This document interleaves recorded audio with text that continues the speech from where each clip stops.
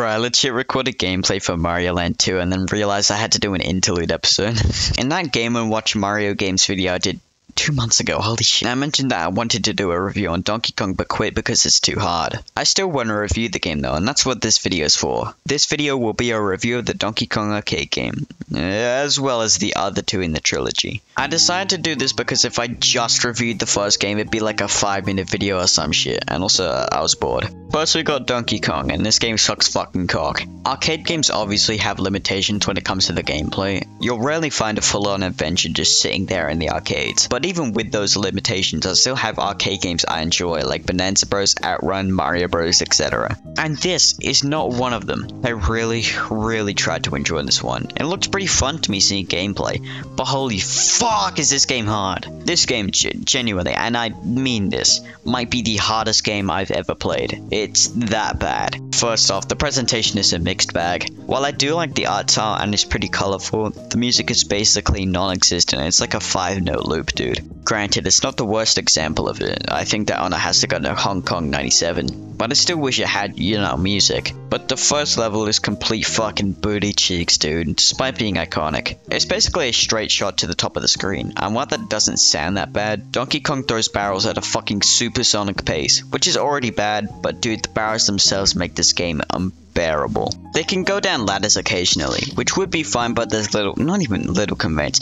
No conveyance as to if they will go down ladders. It could have been so easy too. Just make a separate type of barrels that are green or orange or whatever, and those are the type of barrels that can move down ladders. Also, often you'll be just chilling at the second highest floor, waiting for an opportunity to proceed because of the frequency of the barrels. Shit like this makes the game difficulty super arbitrary, but it obviously isn't done because they were too lazy. It's pretty clear that stuff like this, not even exclusive to Donkey Kong, was done because it's set in an arcade and needs to make as much money as possible. Decisions like that were genius back then, but the game has aged very poorly because of this. The hammer is meant to be a tool to help with this, and while it's very useful in the second stage, it merely exists as a way to rack up points in a safe way, because barrels will continuously spawn. It's not like getting rid of any is gonna do anything. Even on the second stage though, I have one very big issue that just infuriates me, dude. When using the hammer, you are completely prevented from climbing ladders, and I shouldn't have to explain why this makes the game less fun. Because it doesn't make the game harder. I mean, after all, you're invincible during the time you have it. It just exists as a minor annoyance more than anything, and it's not done for any reason at all. Another arbitrary annoyance is what I call level cycles. Most players will never even find out there's more than 2 levels because of this. So what is it? I'll run down the typical playthrough of Donkey Kong. Play at level 1, beat it, level 2, beat that level, and now you're back at level 1. There's a simple explanation for this. Basically, the first time you beat the first 2 levels, that's cycle 1.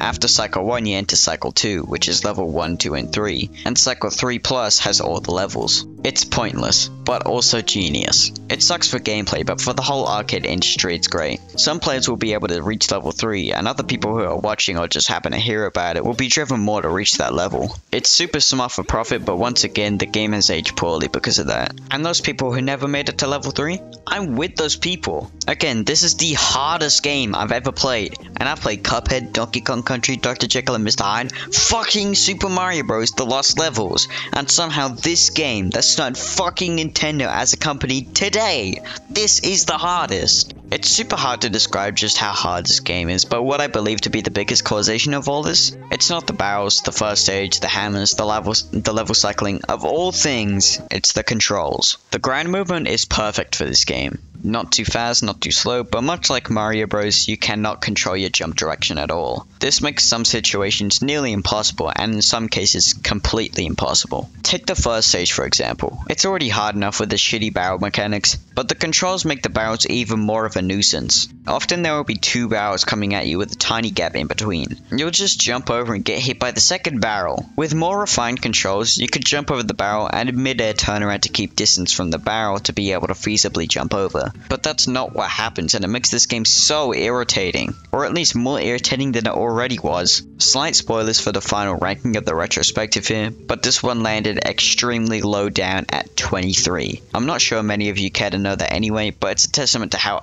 unbearable this game is to play. And I didn't even make it to level 3. Donkey Kong Jr., at least for me, seems to be the black sheep of the original arcade run for Donkey Kong. Sure, people don't seem to bring up Donkey Kong 3 very often, but when they do, it gets pretty high praise, while Donkey Kong Jr. just gets called worse than Donkey Kong. But I'm here to stand up for this game.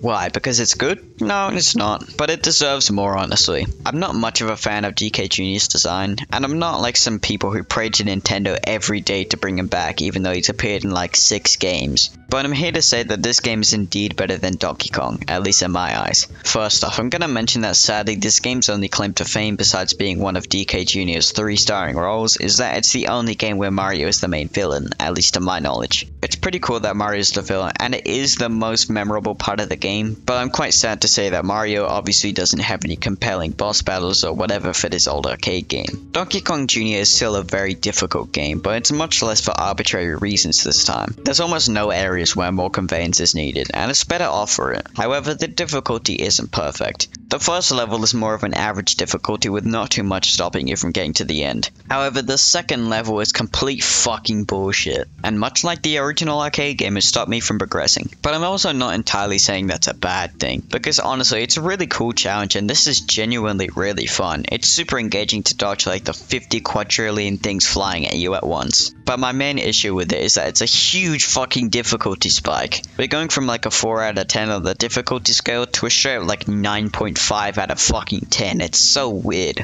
It would have been completely fine if they did a normal system instead of the cycle bullshit. Just make the players do levels 1 to 3 and then 4 instead of 1 and then 4. It's annoying as shit because yeah, the cycle system is good for arcade revenue and stuff, but it ages the game like complete fucking shit. The one reason I consider this game to be better is the speed dynamic. Your main form of vertical traversal is these vines, and while holding up normally makes you go up slowly, grabbing onto 2 vines at once and holding up makes it go way faster. It sounds pointless to hold onto only one, but the dynamic comes into play with the enemies, because if an enemy is going down or up a vine you're holding onto, they'll bite your hand and you're fucking dead. So holding onto one vine is much safer but also much slower. It's a great dynamic and comes into play in that second level, but I can't experience much of it because I can't get past the second stage. While it is an improvement over Donkey Kong, the difficulty spike and lack of memorability brings it down to like a 4 out of 10. Lastly, I can't just talk about those two without mentioning Donkey Kong 3. When it comes to underrated arcade titles, there's perhaps no other example more popular than Donkey Kong 3, and I can see why. Hell, before even playing any of these, I thought this would be the best.